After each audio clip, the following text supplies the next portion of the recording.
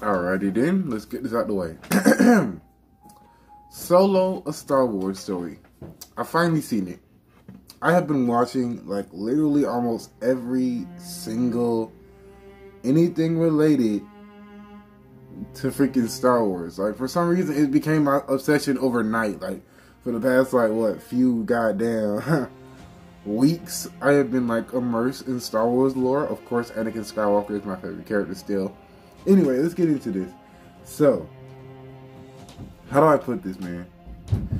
The movie was actually better than I thought it was going to be. Like, truth be told, like me personally, I didn't really enjoy the sequels and shit like that. I really didn't, of course, and many people haven't. I didn't enjoy it because it's like it was trying to bank off of purely fan service, and they forgot what made those moments special in the first place. But I'm getting off topic. So, let me get back to Solo. What can I say?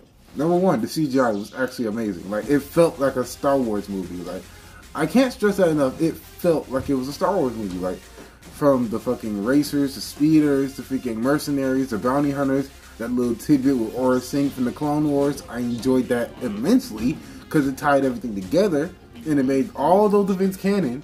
And it let me know that even, yes, it's a prequel, but it's a good prequel. Like, Solo is probably the best Star Wars prequel I've seen since Revenge of the Sith. I know, right? Still my favorite Star Wars movie, and possibly my favorite movie in general ever.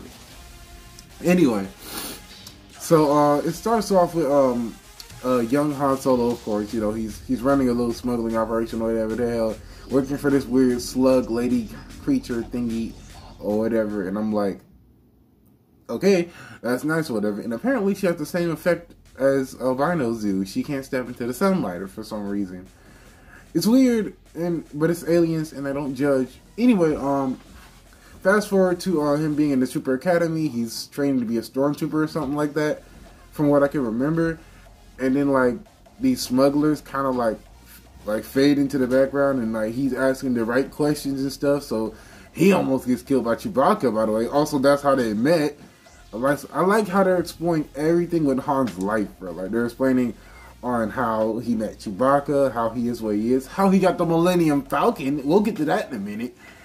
So yeah, he's basically trying to convince him to take him with him or whatever. You know, he's the best pilot or whatever, which he is, surprisingly. I thought he was just saying it, and then his skills like slowly progressed, but no, he's actually a great ass pilot. Like, and what else?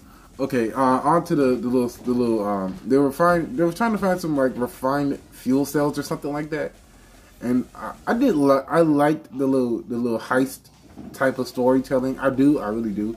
I enjoy that kind of thing. It's like Mission Impossible vibes, but in Star Wars. Like, that was awesome. And the quote unquote marauders that we'll actually get more information about, but it's just like, yo, everything about the story I enjoyed. Like, and then the music choices was, of course, nostalgic as everything else I could think of. So yeah, that was awesome. Fast forward to the Lando Calrissian scenes, and I don't care what you say about Donald Glover. He was perfect as Lando Calrissian. He had the charisma. He looked the part for the most part. Like, honestly, he's a great actor, and people sleep on him a lot. Honestly, also his songs are pretty good too. Anyway, aside from the Lando Calrissian stuff, that was always awesome, and I always enjoyed it to the fullest degree. What else can I say? As a whole, the movie was amazing. The love plot felt semi-useless, especially because the whole Leia situation, like everything about that love story just felt like unnecessary and forced. And don't get me wrong, it's like I still found slight enjoyment, and it did give the story a necessary tension or whatever, but it was like she was really unnecessary to the story as a whole. If you think about it, like timeline wise, she doesn't really matter. And I'm pretty sure her boss got rid of her at the end of the movie. We'll get to that in a minute. So yeah, the droid was nice, the little freedom fighter droid. I like that. The whole eco rights thing with droids, even though we all know that's never gonna happen. Anyway, aside from all the great stuff, I don't really have any gripes. Like the composure was great. Like I loved every soundtrack in it, mostly because it was just either like probably like remixed versions of the originals, and like, bro, everything fit into place. Like, and also, where did Han learn Wookiee? I feel like that should have been explored a little bit more. Like, how? Like, was he on the Wookiee planet for some amount of time? But how did he ever learn to speak any type of Wookiee whatsoever? Like, honestly. Also, I love how this movie never relies on Vader in the slightest. Like, yes, we already know we're in the end times now. Like, this is the Empire in like the peak of its like power at this current time. So it's like, what are you gonna do? There's nothing you can do. Like, this is probably the first Star Wars movie that probably never even referenced Vader once. Like, I like how he's trying to stand on his own 2 feet until we get to the end. Now that part. Also, Woody Harrelson is great. I think that's the actor who plays Han's like partner in crime, along with that weird space monkey. Also, he was a treat, and he died off so quickly, and it was really unnecessary. Why give a charismatic character like that just like a few minutes of screen time just to kill him off? Like, honestly, he was a great character. Missed opportunity.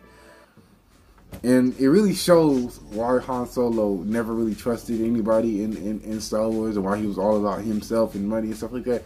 Even though, despite all that, it showed what he really would become in like the future, of course, you know.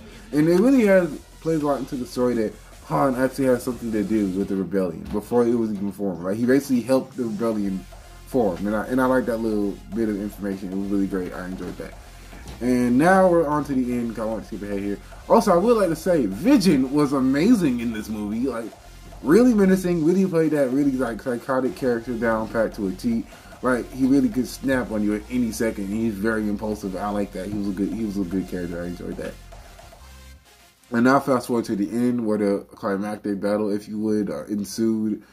Everything about that was awesome. Also, I loved, again, I can't stress this enough, Donald Glover's performance as Lando Calrissian was amazing. Everything he said, I was just always like, yes, bro. Yes, bro. Yes. Anyway, again, I love how Vader is never even mentioned once or twice or anything. And then we get to the end, where the faded hollow projection plays. And, of course, it's Darth freaking Maul himself with his Clone Wars actor. I freaking love that. I love the tidbit. Again, everything fits together with the Clone Wars. I like that. Like, seriously, he had the same little dual-wielded lightsaber stuff he had. Like, honestly, bro. That was awesome. I always found that, like, bro. Hearing him speak for that amount of time, I don't care how short it was amazing. I love Darth Maul.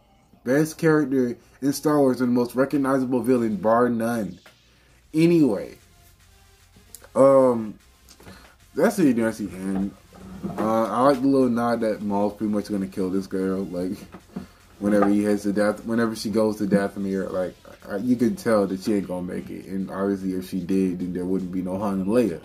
So clearly, she dies from that encounter. So that's nice. At least it got rid of her before it became like a plot hole. Anyway, I hope you enjoyed the full review or whatever. It was a really good movie. Like, honestly, it was a great movie. I don't know what's to hate for it. I really don't. Don't forget to like, share, comment, and subscribe if you're new. And see y'all to the next video. I wanted to get this out of the way because, like, so I don't forget the events of the movie. And yeah, also love the origin story for the Millennium Falcon. That was really nice. Like, I love that. Anyway, I'm gonna see y'all later. Hope y'all have a good one. Also, real quick before I go, the Tatooine thing, it bothered me because, like, I was like, bro, are we gonna see like a younger Luke now? Like, are we gonna get that too? Might as well. But no, we didn't get anything like that. And like I said, it was mostly a Han story, so like it only made sense. So yeah. That's the end of the video. I'm gonna see y'all later. Bye.